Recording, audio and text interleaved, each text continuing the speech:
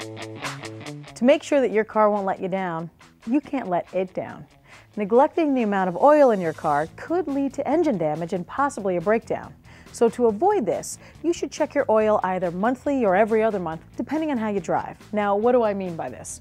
Well, if your typical commute is in heavy stop-and-go traffic, you should be checking your oil level about once a month.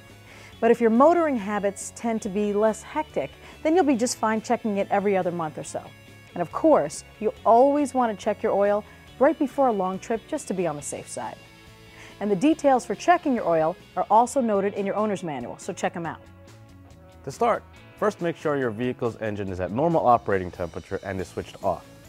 Next, wait approximately 5 minutes and pull out the dipstick.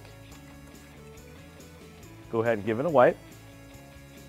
And next, carefully put it back in.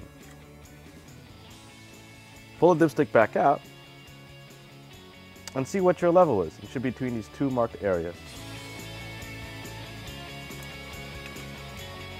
If you see that your level is low, go ahead and add about a quart of oil, and this will usually bring you to the optimum level. And then you can motor in even more confidence.